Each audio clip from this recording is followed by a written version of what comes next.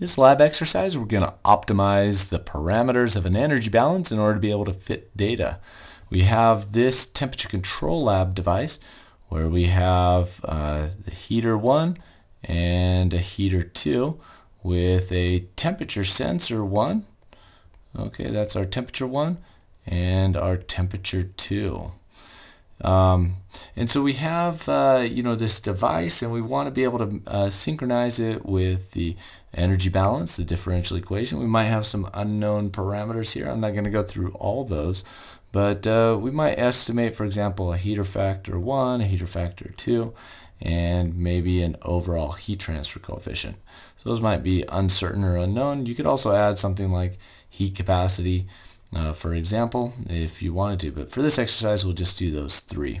Okay, so we have our two energy balances, and they're described by these very long differential equations. Let me break it down a little bit for you. You have the accumulation right here on the left. Here's your convective heat transfer to the ambient conditions, radiative heat transfer to the ambient condition. Here is your convective heat transfer to the other device that's right next to it, and also radiative heat transfer to the nearby device. And then you have your heater value, your actual heater, Q1.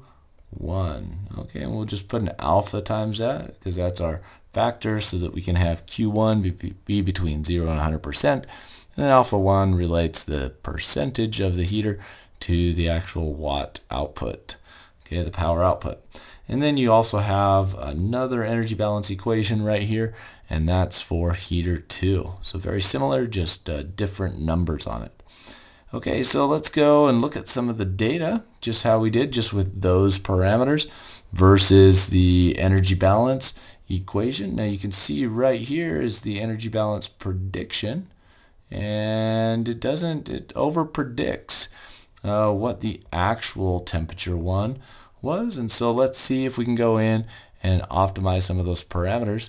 We could move those ourselves and guess and check, but let's instead employ the solvers that are in MATLAB or Python to do that for us and see if we can get closer.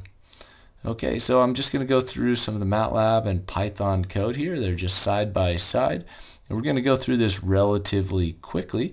I just want to give you an overview of some of the code that's available. You can download this and play with it yourself if you'd like to. Just go to the address that's listed on the temperature control lab device. Okay, it's just this APMonitor.com/heat.htm, and if you scroll down, the thing that we're going through right now is the dual heater parameter estimation. Okay, so if you need some data, you can get it from right here.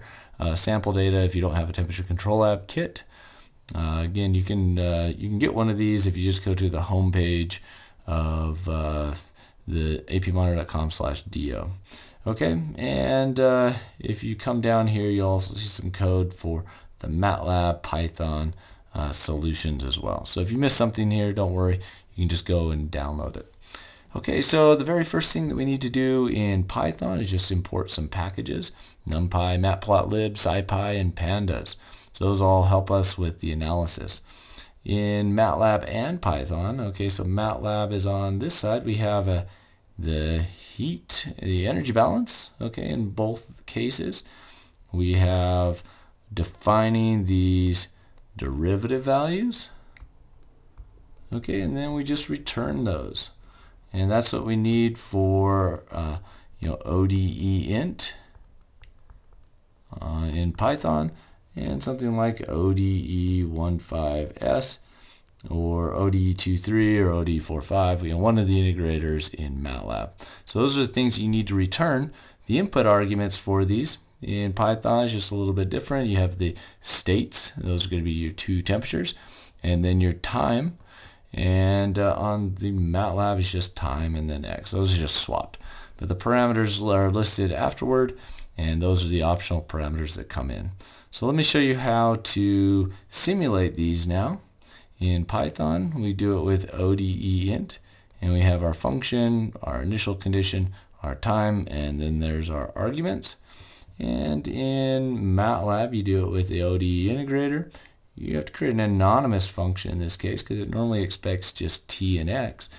And then you put your tx here and then your optional parameters off to the right of it. So I'm just stepping through each of these like I'm actually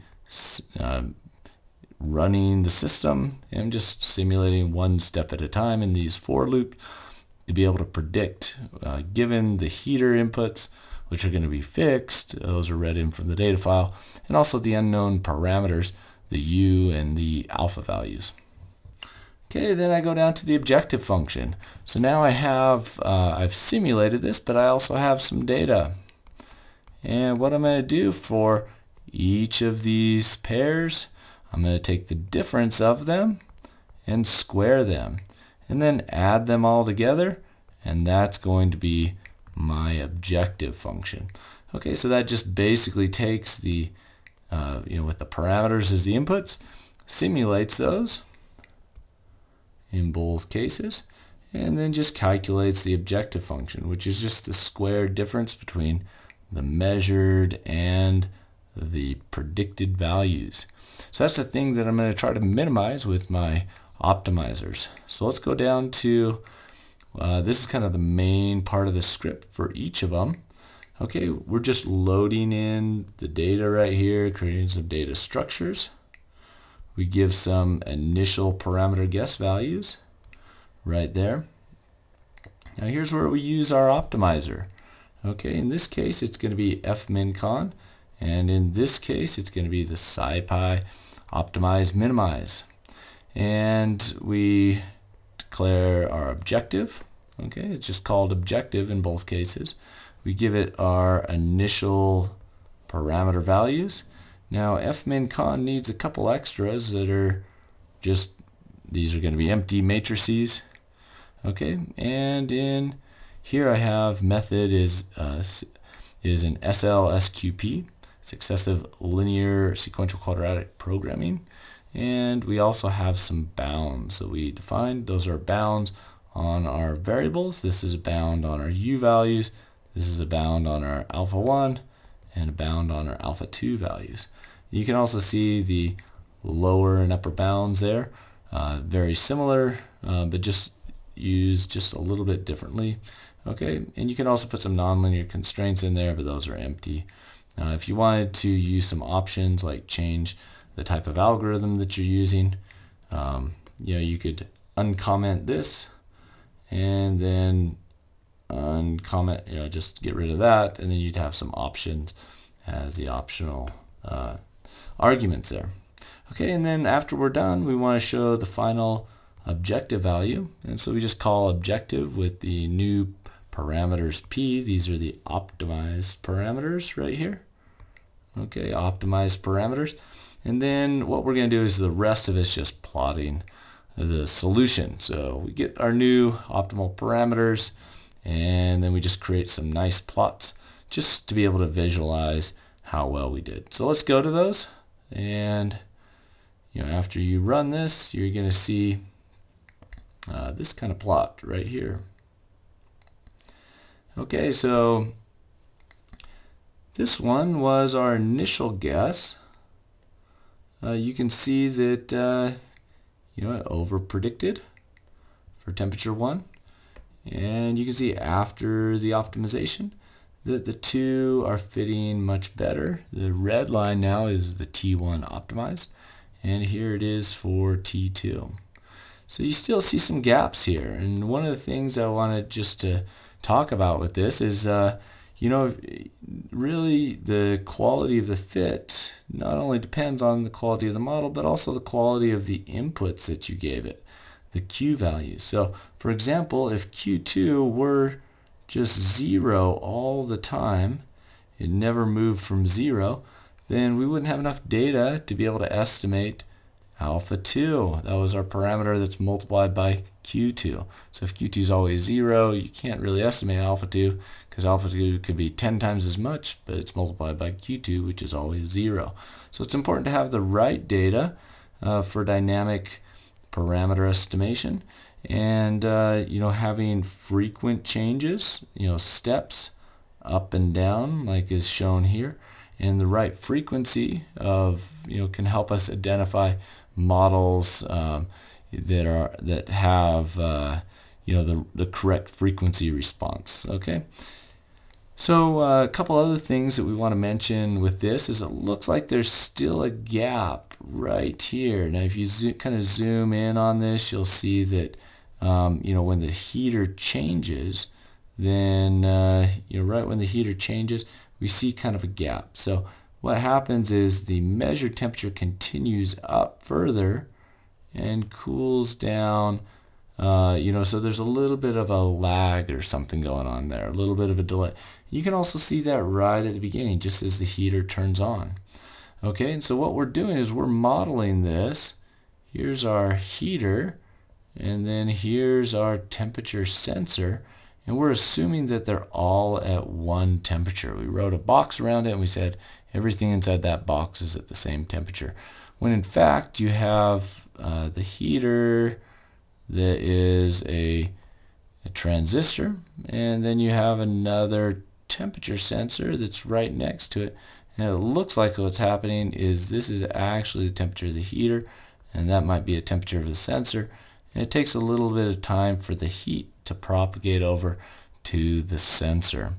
Okay, so in that case you have something that the heater temperature is a little bit hotter than the sensor temperature, and it just takes a little while for it to by conduction transfer the heat over to the sensor.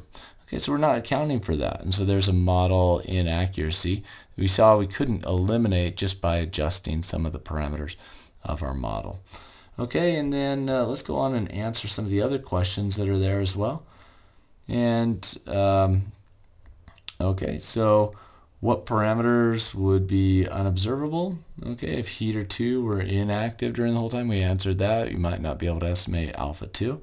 Okay, why if step changes in the heaters that persist before and after another change are not random values at every time point or more frequent changes? So why do we want to have more persistent changes? In some cases, we want to be able to estimate a steady state effect, kind of as it levels out at a particular value. If we just had the heaters going up and down very rapidly, we may not be able to see as cleanly a steady state gain there, but we should be able to estimate that. Computers should be able to pick that out if we have it on enough time to get the temperature up high enough. Okay, so in general we want to have kind of a mix of maybe fast changes but also some slower changes in there. A very popular identification approach used in chemical plants or refineries is the PRBS, a pseudo-random binary sequence. You can have others that are used, other types of strategies that are used for identification. Okay, to generate data for identification. Okay, and then we just asked about how well does the model fit in steady state, the overall magnitude change as well as during the transient response. And we saw that there was some gap there in the transient response that we might be able to take care of by modeling it as a second order system instead of a first order system. Okay, so big picture overview here. We just went through the MATLAB and the Python, showing how to set up the energy balance as a function, be able to solve that, simulate the energy balance, setting it up in the objective function to compare it with the data, and then just some of the scripts to be able to import data into our program and initialize, use the optimizer, and then plot some of the results. Okay, and in the end we were able to use optimization to help us do the fit for us. And in this case there were only 3 parameters, so you probably could have done it yourself, but I think this is a good exercise just to show that we can use an optimizer, and especially when we get to more complicated systems, you'll certainly appreciate the opportunity to be able to use an optimizer to get a solution.